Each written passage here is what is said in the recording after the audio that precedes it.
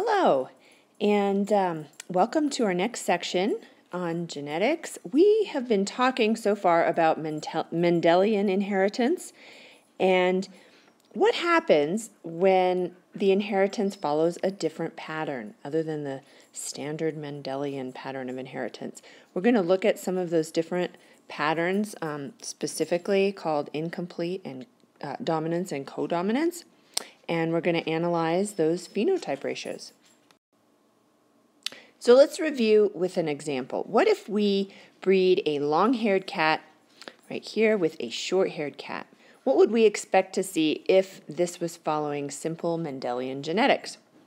We'd expect to see the dominant trait in all of the kittens, right? Well, let's see what actually happens. The result, all short-haired kittens. So we know that coat length in cats follows simple Mendelian genetics. It's dominant recessive inheritance pattern. And that is indeed what happened. In cats, the short hair is dominant to the long hair, so we see short hair in all of the kittens. We'll do a little review here. When we set up our Punnett square for a simple Mendelian trait, and let's have the capital H be the dominant allele for the short hair, and the lowercase h would be the recessive allele for the long hair.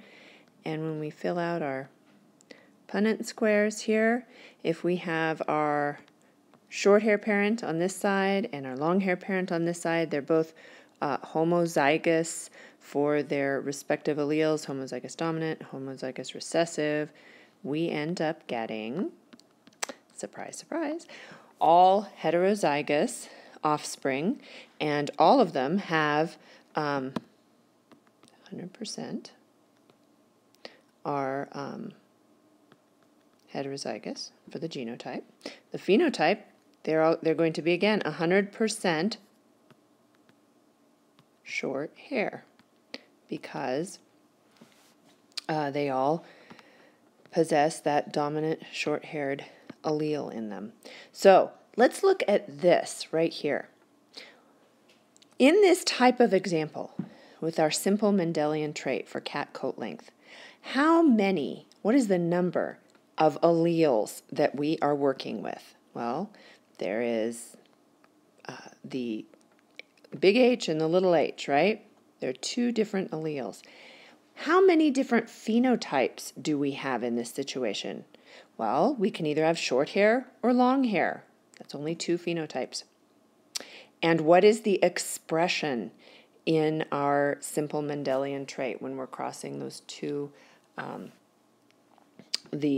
two different genotypes? Our expression is that we're going to have in a heterozygous situation, so in a heterozygous situation, we're going to have the dominant phenotype is going to be expressed. Now let's look at a different example. Let's see what happens when we breed a black chicken and a white chicken. Well, if they follow simple Mendelian genetics, we expect that the dominant trait will appear in all the little chicks. Let's see what actually happens. Wow! We get something totally unexpected. We get a checkered chicken. Look at that thing. That chicken does not look like what we were expecting. We were expecting the dominant trait to come out. This chicken, the inheritance here, is not following simple Mendelian genetics. It is something very different. We can see that there's an equal mix of both black and white feathers, and we can conclude that neither black nor white is dominant over the other because both of them are being fully expressed in that offspring. Let's look at our Punnett square for this. This kind of expression where both are being equally and fully expressed, both alleles, we call this codominant. This is a codominant situation where both of the alleles are being fully expressed. So let's see what happens when we cross these offspring.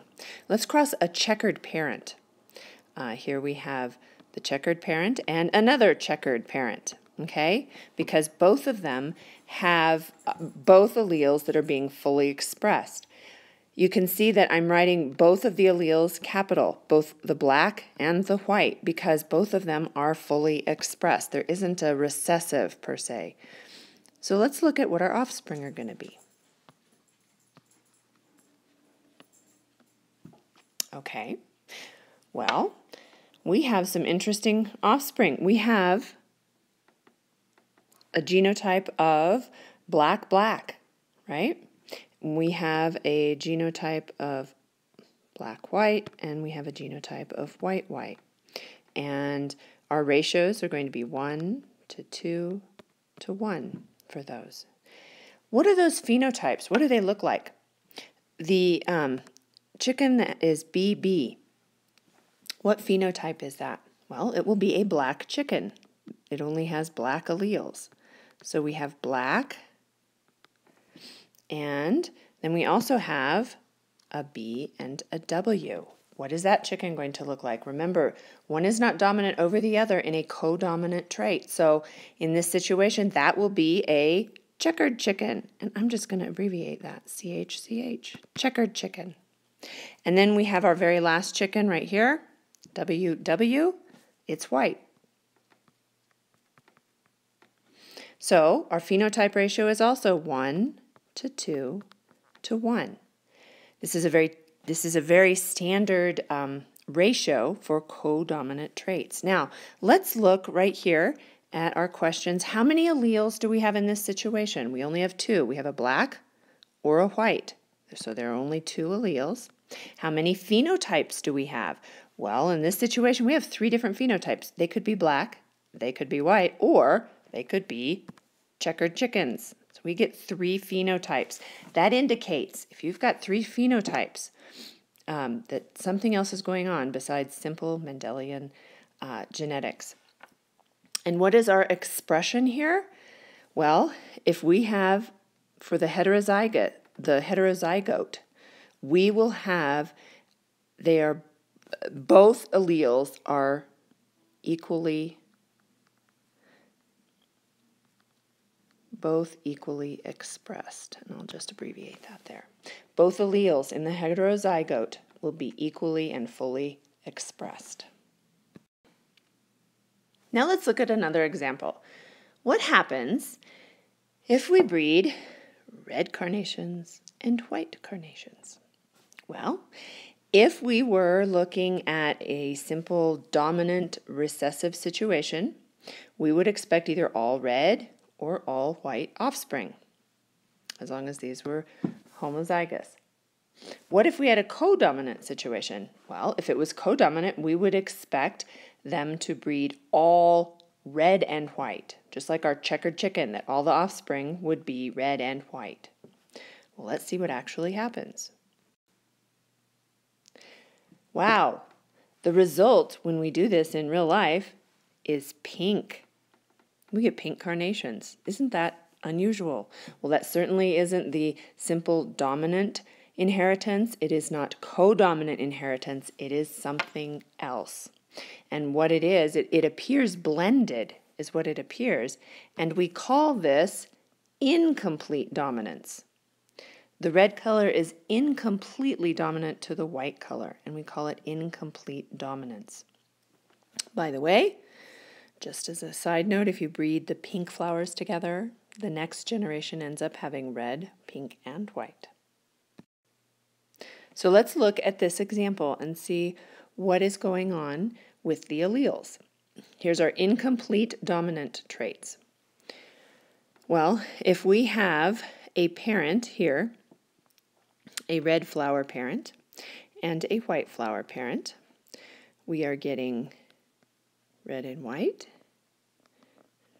red and white, and red and white.